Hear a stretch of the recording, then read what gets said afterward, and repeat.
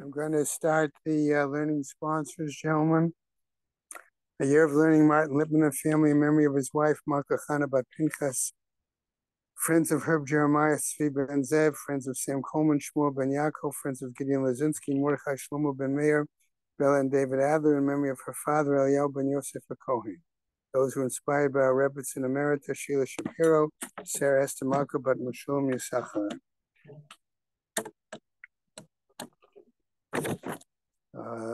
Gail and Leslie Kaplan in memory of their parents, Moshe Sprinska Bat Yosef Chaim Bechaba, Hanan Ben Moshe Eliezer Vachana, Pesha Bat Shmuel Yitzchak Halevi V'Tzipora, Yisr Ben Yoel Moshe Cohen Vachana. Rexford Friends of Gladys Sherman, Gutta Bat Meir, Michael Klein and Friends of Judah Klein, Yehuda Tzvi Ben Chaim, Marsha Brana in memory of her husband, Harav Yerachmiel Ben Shmuel, friends and family of Arthur Ritholtz, Mordechai Yudel Ben Baruch Lieb Cohen, friends and family of Siggy Vessler, Shalom Shraga Ben Dob, friends of Marvin Weinstein, Mordechai Ozer Ben Yisrael Ahro. A month of learning by Haran and Mel Haller, in memory of her mother, Malka Rachel Bat Yehuda Leib, by Judith and Michael Poretsky, in memory of her father, Yaakov Yitzchak Ben Hirsch Feivel, by Isaac and Eda Novik, in memory of his mother, Miriam Gittel Bas Hanoch Henach. A week of learning by Manny and Carol Miller in memory of his father, Tzvi Hirsch Ben Menachem Mendel, Lala Bessler in memory of her father-in-law, Dov Berish Ben Meshulam Shraga Fivish, Oscar and Shelley Mole in memory of his father, Shlomo Ben Yitzchak, and his mother, Rachel Bat Naftali. There's also a day of learning, by Maureen and Jeff Klein on the occasion of their grandson's bar mitzvah. Okay. Today is the 30th? 29th. There are no individual days of learning for today. May Hashemas have the Leah, Krankel Field, open Israel, good the bench. Amen. We are at the very bottom.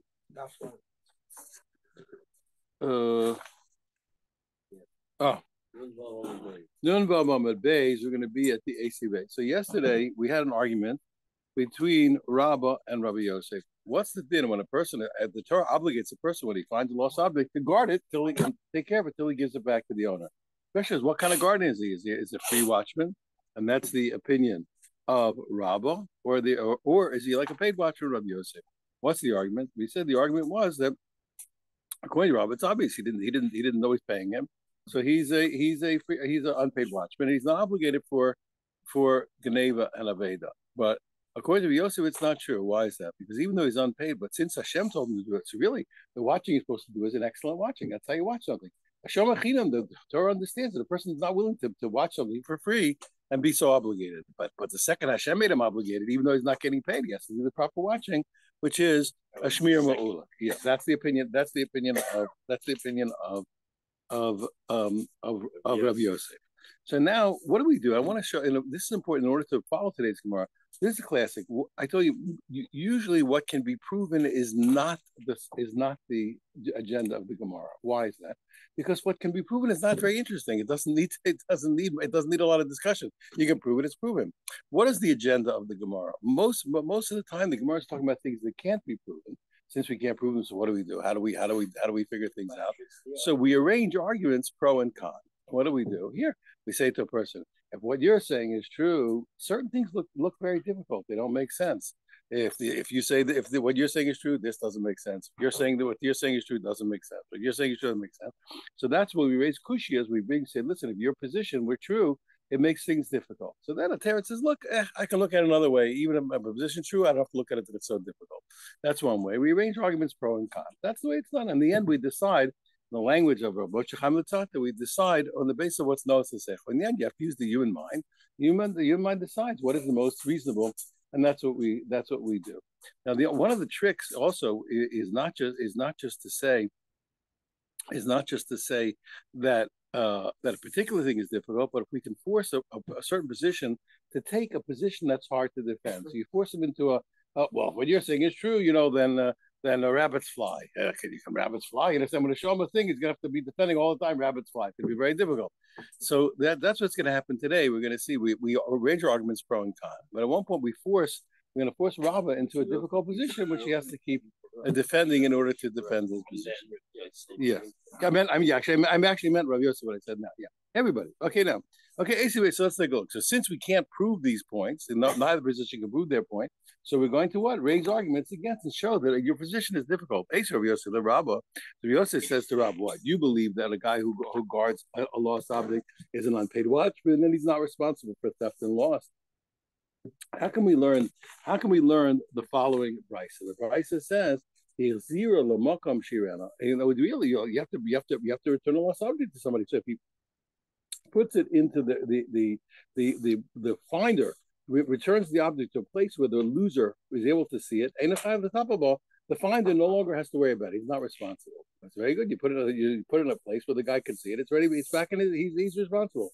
Nignava or avda. If it was stolen or if it was lost, it says he's obligated. My nigno avda. So Rav Yossi says, what's it talking about? If it says if it's stolen or lost, he's obligated. Lab nigna you see that what? Even if it's stolen or lost from the house of the finder. So you see that the finder has the obligations of a paid watchman. He has to watch it well enough to take it to avoid theft and loss. Okay, so you have a kasha against you from the brisa. No, Rabbi says no. That's not what it means at all. I mean, welcome to zero. It's talking about the place that he brought it. That is the place that he brought it back. Okay, what is that? No, it's really what. Once he brings it to a place, if he drops it off, even though he's normally exempt from theft and loss.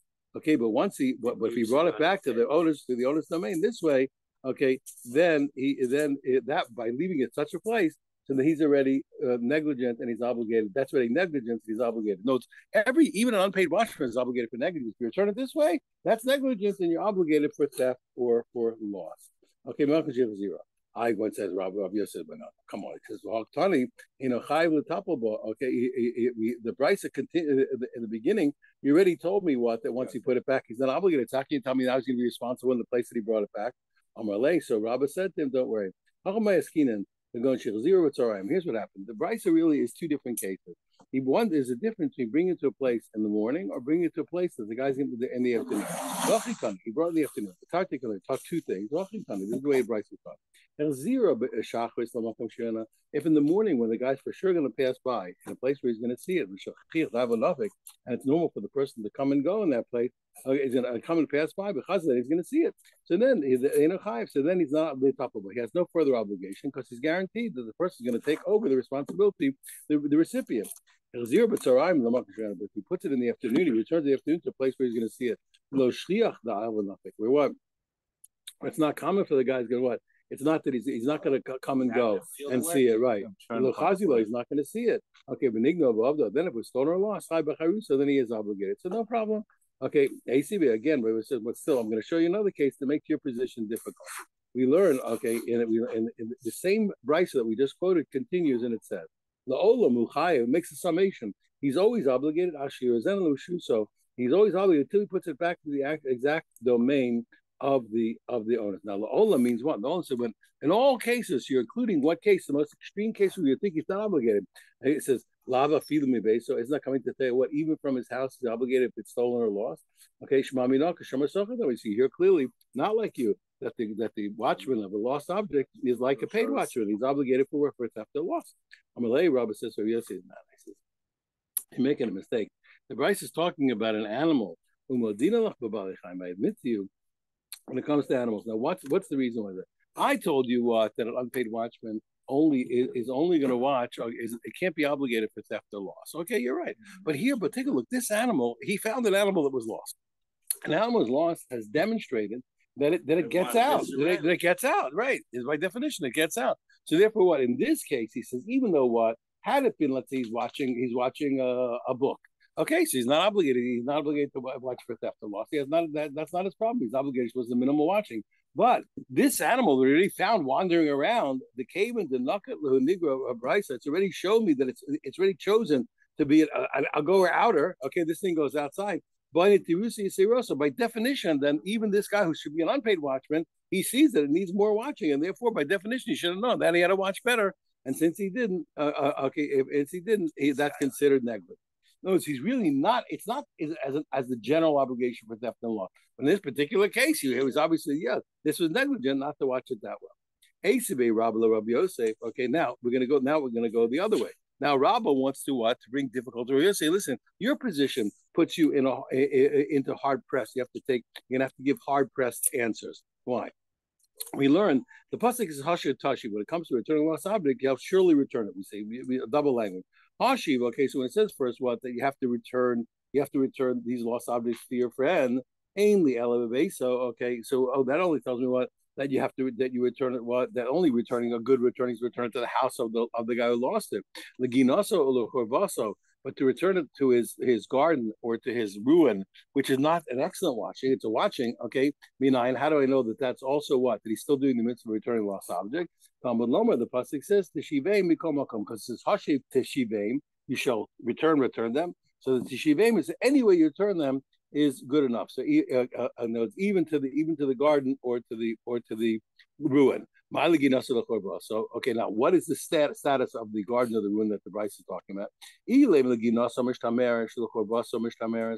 want to tell me what that it's a garden of the ruin that's excellently guarded, even what against theft and loss, even against theft and loss, I know Besa, that's his house. He already told me. The first Hashem taught me his house. And you say what that the Bryce is telling me that from the second returning, I'm allowed to return it even to what obviously less secure to the garden and to the room. Well, if the garden and the room are excellently watched, that's the house. It's no different than the first clause, than the first verb. Okay, Hainu Beso, that's his house. Elapshito, so it must be coming to teach me about Leginaso, not only to his house, which is excellently guarded, but it must be telling what even Leginaso, Sheinish Tamaris, but he must be even what to his garden, which is not excellently guarded. Okay, or his ruin, which is not excellently guarded, but what? Just the normal adequate guarding. You see what? That he's only like an unpaid watchman. He's only obligated on negligence, but not obligated to put an excellent watchman that'll guard from theft and loss. Okay, on my legs, or Yossi says, no.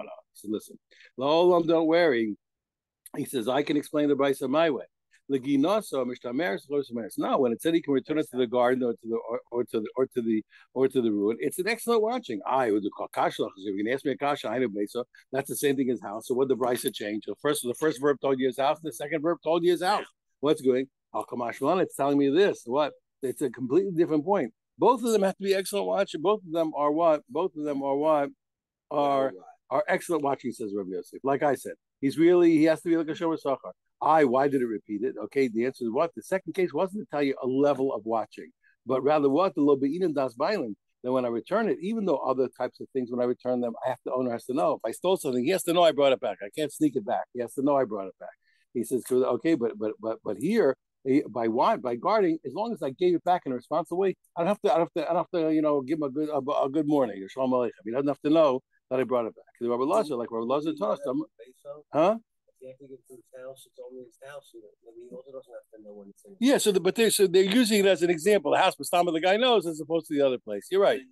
But it's just a paradigm. It's a paradigm. He's saying the house is where he knows, and the garden and the thing are. It's like it's a way of illustrating the point. You're right. Because Rabbi Lazar says Hakol Tzrichin Das Bailim. All of these cases, usually if I have to return something, usually the normal watchman or a thief, okay, when they return something, they have to return it with the knowledge of the owner. The one case is what? Normal watchman or a thief has to return, he has to know that he gave it back. Except for what? Except for the case of what? Of returning a lost object. Since the Torah said Hashim Teshivim, it included many types of returning, even returning without the knowledge. So therefore, what? So beautiful. So yeah. So if Yosef learns beautifully, the rest says, listen, no, he says it's not coming to tell you even a place with a lesser watching, but rather to tell you what, even a place where he doesn't know. But always have to have an excellent watcher because a watchman of a lost object is obligated to watch even against theft and loss. Amarle Abai Rav Yosef. Again, Rabbi wants to challenge Rav Yosef. Is he really responsible for theft and law? Abai says to Rav Yosef, Viatlo Tizbra the Shomer Aveda Kashomer Chinam Dami. Do you really not believe that a Shomer Aveda is like an unpaid watchman? He's not responsible for theft and law. Amar Bechir Ba'Abba Amar B'Yochanan. Didn't we learn? I taught now. You know that when a person if a person says you have my money and you're my watchman, and he swears that he doesn't have. He swears it was stolen. So what happens if he swears it was stolen? If afterwards turns out he lied, so he's the thief. Okay, he's the thief. He stole it.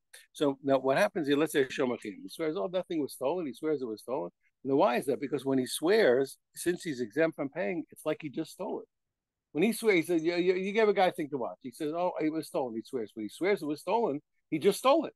As he swore he stole it, since he's exempt from paying it, because usually if he has your object, he has to give you back your object. Oh, now he swears that it was stolen. He doesn't have to give you back the object. He just stole the object that he had to give back to you. So, so here's the point. So now, since anybody who exempts himself from paying by swearing that it was stolen, it becomes a thief. So, like any thief, if a person steals something not in front of you, that's all time it's got to be. So, he said if a guy claims that it was stolen, when he's found out to be to be a liar, and that he has it. So since he was a thief, he has to pay the double. Okay, just like any thief. If you but if you want to tell me that a watchman of a lost object is a paid watchman, amai mishalim tashlumi kefil. Okay, pardon me. You told me, I wasn't clear. No, talking about here by Navedi. Say you have my lost object. I didn't emphasize. I'm sorry. So here it's very strange. Why should he pay? Why should he pay double? Why? If according to you, a guy's a paid watchman. He says, "Listen, it was stolen. What's the law according to you? According to you, the law is he has to pay it. He owes him to. So he didn't exempt himself. Kind of by shalom. He still has to pay him back. He still has to pay him back the principal. So since by exempting himself, he didn't steal it. So then what? So that he didn't exempt himself. So he does that. So he never stole it in that respect. And therefore, when he gets caught, he doesn't have to pay double. How does he pay double? Okay, beautiful thinking. I mean, they don't need my compliments, but a beautiful illustration. Amalei Rav says, "Don't worry." He says, "You're right." He says, "Hakma is Kinan." He says, "If it was, you're really right. You would have a good proof against me if it was really talking about a normal claim of theft. But what? And here's what happened. He claimed it was taken by armed bandits. Armed bandits are what? Are a type of accident. Okay, it's onus. Armed bandit is like a type of accident. So really what? Really, he did exempt him. He really did he really did exempt himself. Why? Because he said it was honest. It was beyond anybody's control. I said, wait. You can't defend yourself that way. You want to tell me what? You want to tell me that it was talking about an armed robber, and an armed robber was an accident that they listed Mizuim Gazlanu. If he claims that it was listed Mizuim, okay,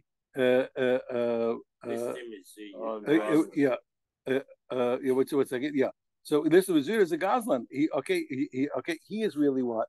He's a robber, and robbers don't. What's the word? I don't know the word different in English. A ganav is a person who steals, who disrespects. A ganav is a person who respects people more than God, right? Because he hides from people, but he doesn't hide from God. But a gazlan is equally disrespectful to God and the people. He still's out in the open, and therefore, even when he's caught, he only has to pay once, and he doesn't have to pay. He doesn't have to pay twice. So he says, 1 second. He says, if what his claim was what that it was is a gazlan. Okay, so then if his claim is it was Gazlan, that he's a Gazlan doesn't have to pay what? Doesn't have to pay double. Amarle says no. He says listing Mizuyim is a kind of hybrid. Shani Omer listing Mizuyim came with the Mitmar. Simon's armed bandits also hide from people. Okay, it's not like a regular guy walks out and grabs your thing out of your hand. Okay, he doesn't care. He doesn't care about doesn't respect God, doesn't respect people. This guy still hides, but he's armed. So he's armed enough for what to make it what beyond your control, accidental. On the other hand, he's really a ganav, okay, who pays kefil, and therefore what? So since he claimed that it was listed as it's like he claimed a regular theft, and he's like a regular thief, and he has to pay what?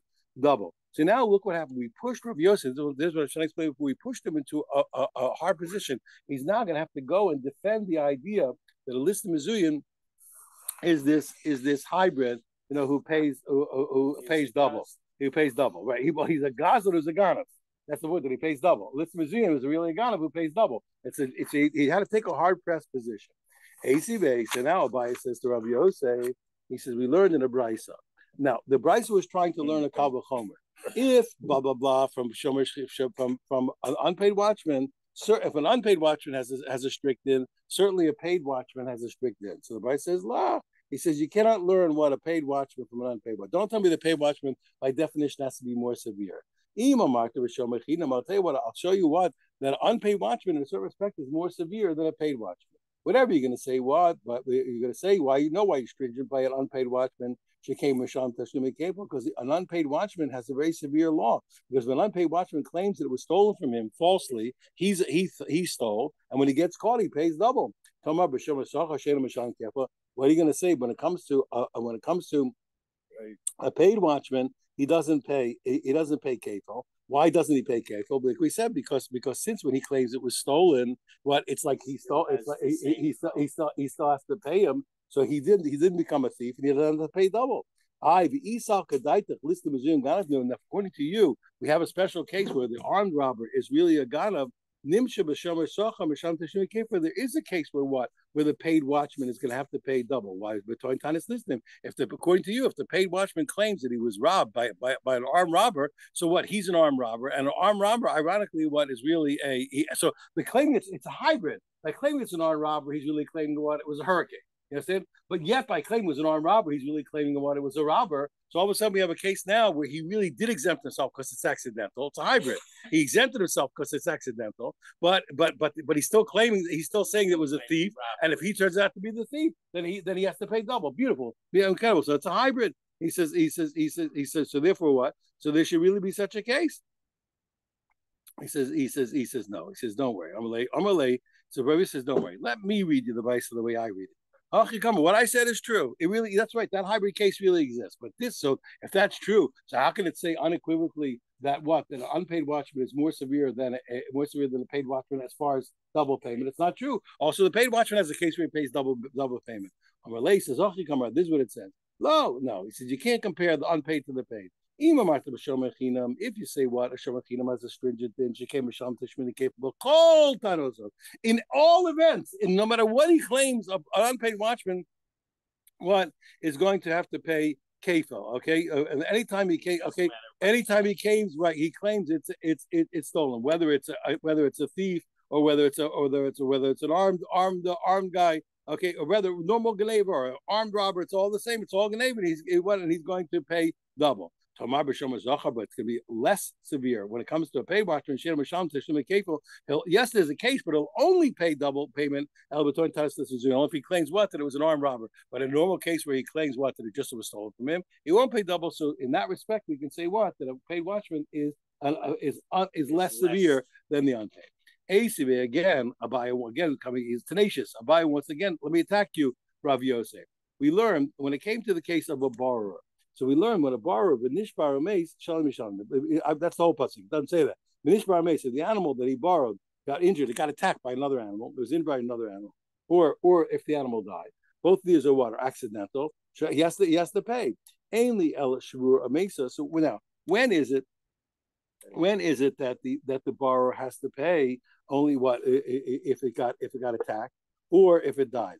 But how do I know that he also has to pay for? How do I know that he also has to pay for theft and lost? Okay, incredible. Okay, and why is that? Why would you think it's less? Because when the animal gets attacked, or the animal dies, it cannot be repaired. It doesn't come back. As opposed to theft and loss, theoretically you can get them back. So in one respect, you would think that the animal dying is much that if you're responsible for the animal dying, you're certainly responsible for theft and loss. No, because dying you can't get back. That's why you're obligated. Yeah, you can't return. Theft and loss theoretically can be fixed. Okay, so he says, what? How do I know? How do I know also for theft and loss that the borrower is responsible? Amarta, I said, what do you mean? I'm going to explain to you. How can you say it's a kavachomer? I know. Umashomer shachar. Okay, I can tell you if a paid watchman, which is a lenient case, as opposed to a borrower. So when it comes to a paid watchman, if the animal dies, gets attacked, or if it dies, okay, he's exempt. Nevertheless, yet he's still obligated for theft or loss. A borrower has to pay for the animal getting attacked, injured, or died. And isn't it all the more so? And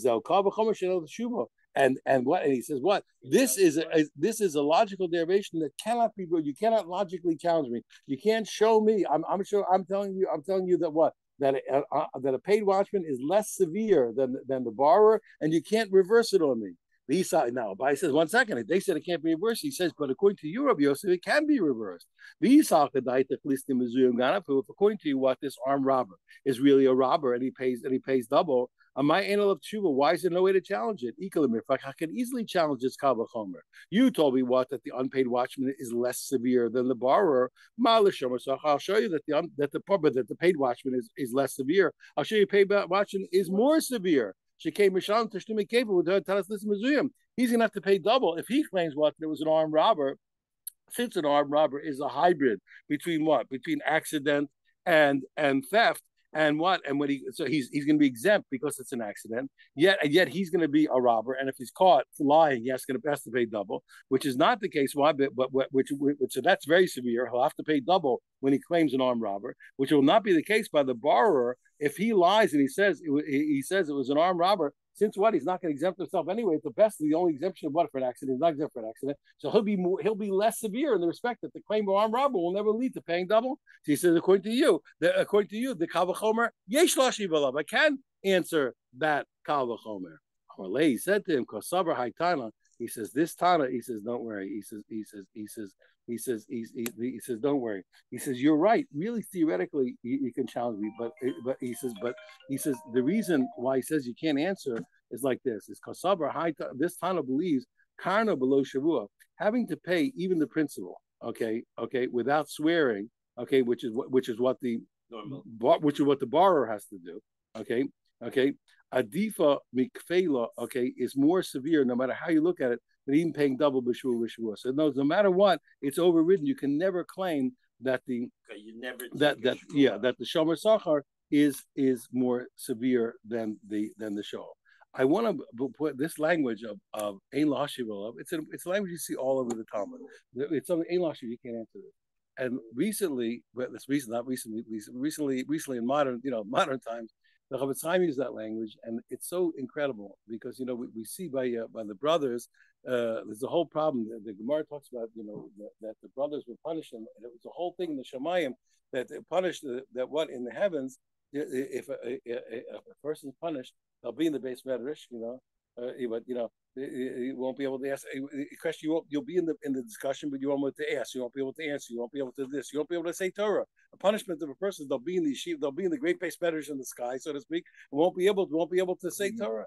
So the Chavetz Chaim says, I'm going to give you a proof. She'ein lahashiv alav.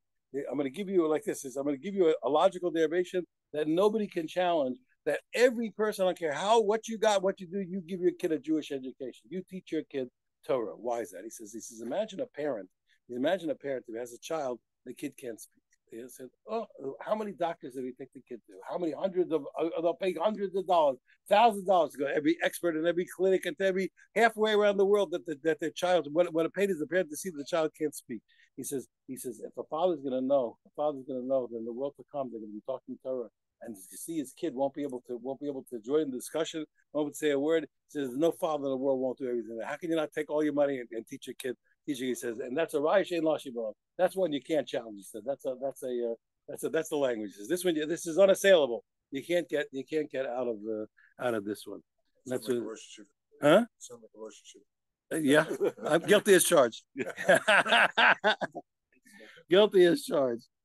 Okay, so now up until now, what we tried to use this, we tried to weaken Rav Yosef by saying that the hard pressed answer that he had to give can't be defended, but he kept defending himself. Let's go the other way. Let me try and bring a proof for Rav Yosef. Okay, I'm going to show you that an armed robber really does pay double. This is no longer a dialogue. This is a Gemara. Yeah. Mm-hmm. The Gemara say it doesn't make a difference. You have to know that, and this is another part that's so important. This is why a person who hasn't learned Gemara has a hard time, and even a lot of people who do because they don't follow the system. But the point is like this: everything in the Talmud is a dialogue. That's the way we learn. That's the way we study, and that's exactly the point. You'll see either somebody's talking, and if nobody's talking, the Gemara talks to itself. That's what it does all the time. Why is that? Because the only way to understand something, to come to truth, is to arrange the arguments pro and con. You can't if you get a friend, do it with a friend. No friend, you got to talk to yourself. There was a very famous Hasidic rabbi. He was known as Nachman of Breslev. So the Hasidim learn things that are very much focused on the Kabbalah. So the Rav Nachman says that all the fights and all the wars in the world are really a reflection. There are angels in the heaven that represent people called the Sar. There's a Sar for each nation. Each nation has an angel, that represents it. So when the angels are fighting above, and the conflict between them is reflected in the earthly wars and earthly conflict. And he says not only wars, he says every conflict in the world, he says, is a playing out of those conflicts in the heavens, and they have to happen. He says, and the husband and wife, there's friends, neighbors arguing, the wars, everything, etc., etc. He says that if a person is by themselves, the conflict starts to happen. It's going to happen inside the guy's head. He said it make the guy nuts. He said, and that's why you shouldn't spend too much time alone. It's gonna, the dialogue's gonna happen. But the truth, the war's gonna go on in your head. The war's gonna go on in your head by yourself. You're gonna go crazy. Yeah. You're gonna go crazy. You're gonna go crazy. So the thing is like this. So the Talmud is always arguing. It's always an argument. The answer is yeah. And in terms of but a dialogue is not an argument. That's the difference that people don't understand. I'll tell you a story. The maskilim were guys. I'm not late today. Don't worry. The maskilim, you have to have shmaisasa and agadata. That's the way we teach Torah. That's the Torah. The oral law is passed down this way. You cannot teach half of the oral law, Rabbi Osai. You can't do it. You can't do it. I was on the phone with Rabbi Yoel Schwartz. He should live and be well. When I was much younger, he made me cry on the phone. He made me cry. I called him on the phone. He said, if you teach your son, he says, Ksos, Ksos, and Rabbi Kiva Eger, and etc., and you don't teach him the Medrash Rabbah, he says, you're going to destroy him. And I cried on the phone. I cried because my heart was there. That's why I agree with him 1,000,000,000%. You're going to kill the kid. You have to have everything. And if you have a person that has halacha without their garata, it's like a person that has great weapons, doesn't know how to fight. You give a guy the best weapon in the world, doesn't know how to fight, he's going to be dead. And the other way, if you have a garata without halacha, you can have a very strong warrior. But when you come to a gunfight with a knife, it's not going to work. You have to have good weapons. Without the halacha, you have no weapons.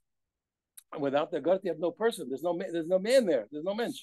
There's no person. You're not a man. You're not a mensch. You have to have everything. The oral law has to create people and has to give them weapons of the halacha. But you can't have oral law that was stripped from one from the other. The Gemara didn't teach that way. And the modern guys did that. They separate everything. They have the philosophical and they have the legal. The Gemara didn't teach that way. Whereas legal, philosophical. One line into the next, one line into the other there. And look at the Marshal, you're going to see something incredible. Look at the Marshal, look at his introduction.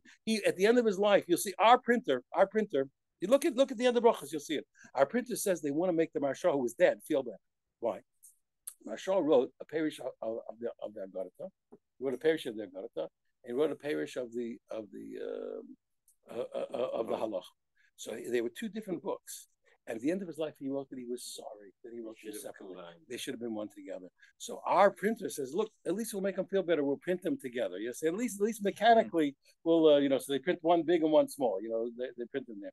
But the truth is that our that's what do you think I teach this? What do you think is by accident? You think I'm just gregarious? I'm also gregarious, but I'm not only gregarious. There's a reason for there's a method to this madness. Yes, then you can't learn Torah the other way. There's no way you cannot pass on the Torah without this. You're gonna get monsters. Instead of Talmidim and instead of B'nai Torah, you're gonna get monsters. You're gonna get lopsided people. You understand? People. One guy's got a big eye, one guy got a big heart. One guy he's a touchy-feely person. You're a monster. If you can't be a touchy-feely Jew, and you can't be a philosophical Jew, and you can't be a halachic Jew. Oh, and I'm a mind person. If you're a mind person, you're a cripple. You're a heart person, you're a cripple. A Jew is a heart, and a Jew is not a mind, and not a heart, and not a soul, and not a body. If you're all body developed, you're damaged. You're all heart, you're damaged. You're all soul, you're damaged. You're all mind, you're damaged. All those people are not well. A Jew has to have a heart and a soul and a body and a mind. There's no other way. There's no other way to. There's no. The riff and the Yaakov. What's that? How do you explain the riff and the Yaakov? Oh, so okay. So simply was first of all you could debate about, but simply. So then what? You're talking riff or a Fasi because there's a riff there in Yaakov also or a Pinto. It's a different riff. So each one they had different. They had reasons why they did what they did. And the truth is here, the riff, for example, look at the Balamor. The Balamor uses language that we're in shock. He tears the Rif apart. You know why? Because people stop learning Gemara. So the Rif is like an abbreviation of the whole Talmud. It's like it's a cut and paste. Not just the Agarata. What do you mean the Agarata? It leaves out all the discussion. Everything leaves out everything. So the people stopped learning Gemara and started learning the Rif.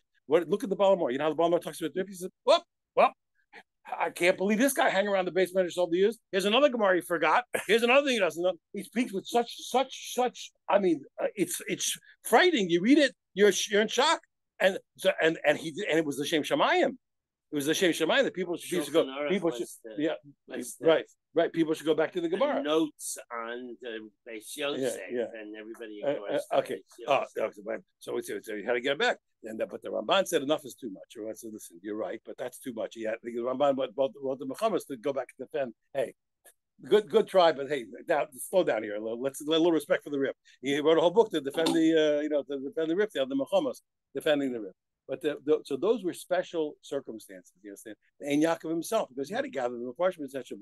But to rip things asunder, it's not healthy. I'm telling you, it doesn't work that way. You cannot produce Torah that way. It's not going to happen. And you see what happened when people did. It was a disaster. Everybody who specialized in Torah became a mess. You can't do it. You can't be a touchy-feely Jew, and you can't be an egghead Jew. Egghead Jews are crippled, and touchy-feely Jews are crippled. They're all not well. They're not healthy. I'm telling you. That's the way it is. It doesn't work that way. All right. You're getting a musical. I love it. I feel so regal. Okay. So the yeah.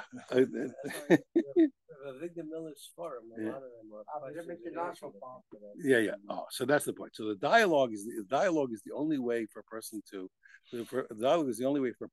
truthfully study, and that's why the Gemara is the way it is, and that's I tell a lot of people don't understand it because people are used to. I told you they're used to Western learning, which is called exposition. In exposition, we have rules. Exposition, you go from the simple to the more complex. In exposition, you don't introduce a term without defining it. This is the Greek way that all our Western learning is. The Gemara breaks all the rules. The Gemara goes from complex to more complex. And talks about exactly, and it'll leave a term undefined for pages and pages and pages. Instead, purposely, because that's the method. That's the way that we teach people. If I draw the person into the dialogue and defending every position and taking every position, that person really knows the Torah. They know it cold. I knew a father and son. They're both in the next world. I knew the son, but the father and son were famous in Eretz Israel back in the old days. When it was smaller. So this guy. Every factory in Eretz Israel ran to him to assemble the factory and to maintain it. Why? So the son told, what was the secret of the father? He said, he was self-educated. Why was the father of the world, the expert in the whole country? They ran after him. He said, my father, when he would learn the machinery of a whole factory, a whole assembly line, he would take every part of every machine and touch every surface of every part with his hands. You hear this? Knows every cog, every wheel, every belt, every bolt. He touched everything. So he was so intimately familiar, with every detail. When he walked into a factory, if he just listened, he could tell which machine was off and what was wrong. He said, and the son learned from the father. When a person learns Gemara properly, if I give you a list of halachas, it's hopeless. You'll understand some you won't. You remember some you won't. But by the time you've been in an intimate discussion of every detail and took it from every aspect, etc., you know the thing like the lines on your hand. You understand? You know the thing, so you understand how it works, what to do about it, etc. That's how we learn it. That's why everything is. That's why everything's in a dialect. You have to have a long speech over here. That's right. Nobody's speaking. What does the Gemara do? It talks to itself. That's what's always going to happen. So the Gemara talks to itself. Why? Because you can't understand something until you arrange the arguments pro and con. You're not going to know. Who was it? Rabbi Yosef Yuzel of Navardik. He was a famous Mussar rabbi. Yosef Yuzel of Navardik. So he was sitting with his Talmidim in a certain little town, and they're discussing: is it or is it not a mitzvah to go to the next town and do the following thing? They're debating pro con. And he says, "Okay, let's go." He orders a wagon like a taxi. They get into the wagon. They travel to the next town. He gets out. He says, "Okay, now." He gets out. He said, "Now let's talk about it. Should we do it or shouldn't we do it?" They said, "Rebbe, if you weren't sure, if you should do it or not, why'd you come here? We could have stayed at home and had the discussion. He said, no. He says, as we were discussing it, he said, I realized that maybe our laziness, not wanting to travel to the next town, was affecting our discussion. So I decided to delete it from the discussion by traveling. Now let's sit down and let's have an objective discussion about it. Yeah, precisely. You have to deal with every detail to come to a proper Torah decision. So the dialogue is what we always do, and that's every Ben Torah knows that. If there's nobody to talk to, you got to talk to yourself. There's nothing else you can do. I'll tell you one more, and I'm not late. Don't worry, it's not late. I'll tell you Yisrael Salanter, who I want you to know, and it's a mistake, by the way. Don't get this touchy feeling idea about the Bali Musa. They were the Gedolei Hador, the Rebbe of Rabbi Yisrael Salanter, Yosef Zundel. He wasn't a sweet, twinkling rabbi, who was into Musar and good manners. He was the Gadol Hador. When he came to Yerushalayim, they gave him he went there to be the Gadol Hador. He didn't want to do it. He gave it away. He didn't want to do it. These guys could paskin anything. Yisrael Salanter, who was we have almost nothing from him on paper. But everybody knew the guy was out of this universe. He's in a little town, and the orphanage shechted a cow, and there was a shaila whether, I don't remember if it was a problem of Vela, Trefus, whatever it was. There was a shaila whether the cow was kosher. Cow costs a lot of money. Cow's a lot of meat for an orphanage. There's nobody there, and he has nobody to talk to. He finds an older man, a good man, a good yid, and he sits down and he teaches him the entire problem.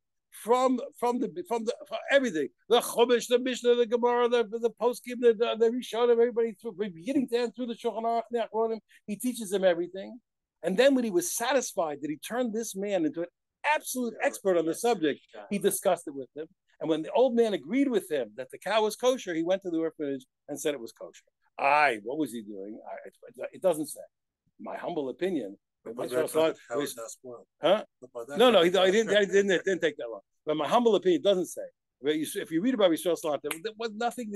Everything. The whole universe was on his fingertips. What happened? I believe that he was concerned that his desire to say that it was kosher because it was an orphanage, was influencing him. So he found another guy. He said, "Listen, let's talk about it." And they had an objective discussion. And when he was convinced that another healthy mind, concur with him, then he felt he could go forward and say it was kosher. Just say, this is how we live. This is being Jewish. This is how we do it. Lema Messiah said the other way now. He says, look what? Let us find a proof for Rav Yosef that listing museum is really a hybrid. And since they hide, even though it's accidental, and even though even though he takes things by force, on the other hand, since he hides, he's like a Ghana. We learn the following. Hasocher para, okay, if a guy rented a cow from his friend and it got stolen, the Amar Halaw, and the other guy says, here, the renter says, listen, you know what? I don't want to swear. I'll pay you. Okay, I don't feel like swearing. I'm paying. Here, I don't want to exempt myself. I'm paying. It was stolen, but I don't want to swear that it was stolen. I'm giving you the money. I don't want to get involved. Yeah, this is common, by the way. Religious Jews do this all the time. Because listen, I'd rather pay the money. I'm not taking God's name. Okay, I'm not swearing. And then they find the Ganav. So what happened? This socher who was so religious, he gets the double payment. Okay, why? Because once he paid, it became the object that he didn't return became his, and so the thief who stole it is obligated to him the double payment. So now in the base medrash they tried to analyze this. So now, Rabbi, the halacha we know this is going to work for two paragraphs here. The halacha in this case happens to follow Rabbi Yehuda, so we'd rather read it according to Rabbi Yehuda. Okay, so he said, you know what? Let's say that this is like that this price is like Rabbi Yehuda, who said socher kanose socher dame. It's like Rabbi Yehuda who said what?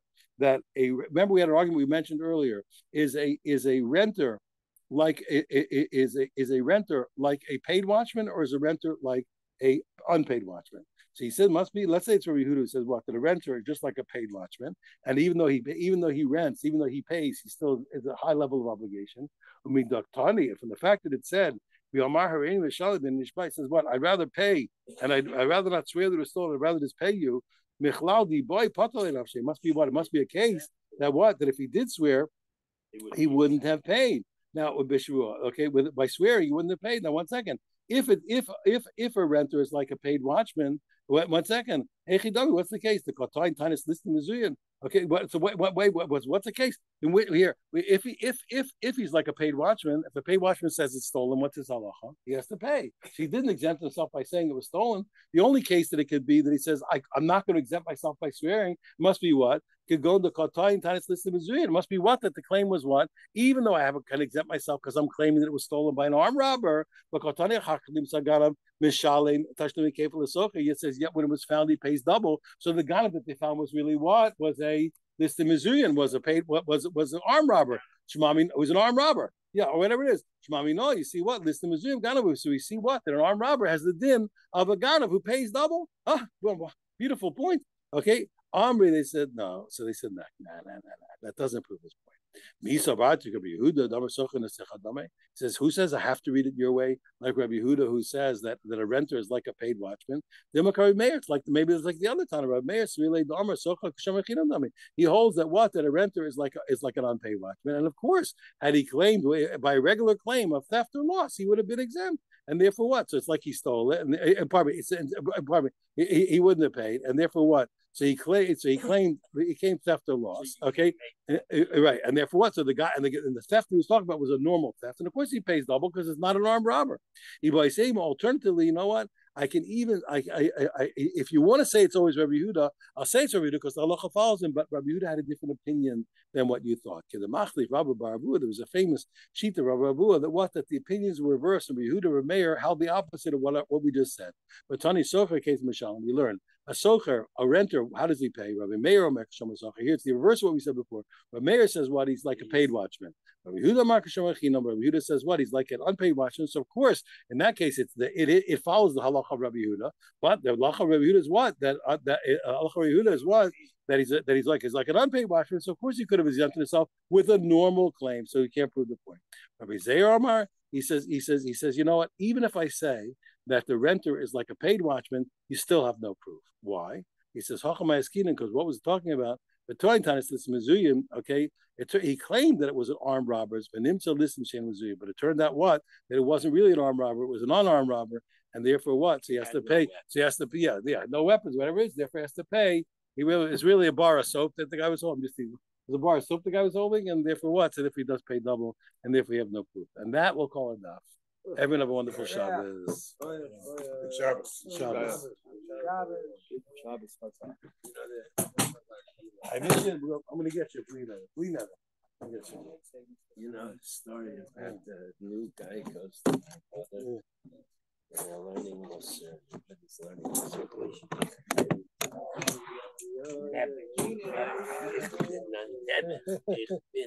Never. 520. So after 2 weeks, the new guy opens up. Never. They all attack. You're only 2 weeks, and you think who are you to think you're nothing? Yeah, exactly. It's true. That's how they do. God bless you. Have a good day. Have a wonderful day. Have a good show. I mixed up some. I don't know.